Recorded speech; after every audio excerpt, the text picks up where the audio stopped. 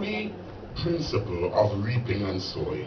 One, you will never get an harvest until you sow a seed. What are you sowing in your life? What kind of seed are you?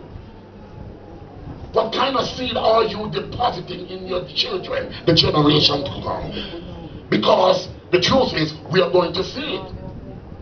Unfortunately, we are reaping a lot of violence because we sow that.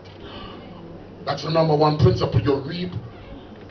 You can't get anything unless you sow. What is it you're sowing? Number two principle, you reap what you sow. I did not tell you the second principle. Please stop the walking up and down, please. It's distracting. If you come church, I'll sit down. Amen. Ushers, close the door. Show respect. A long time you not come church, so sit down, man, and take gospel.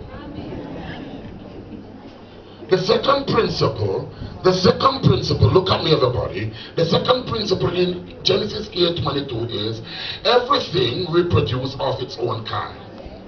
Come on, say that. Everything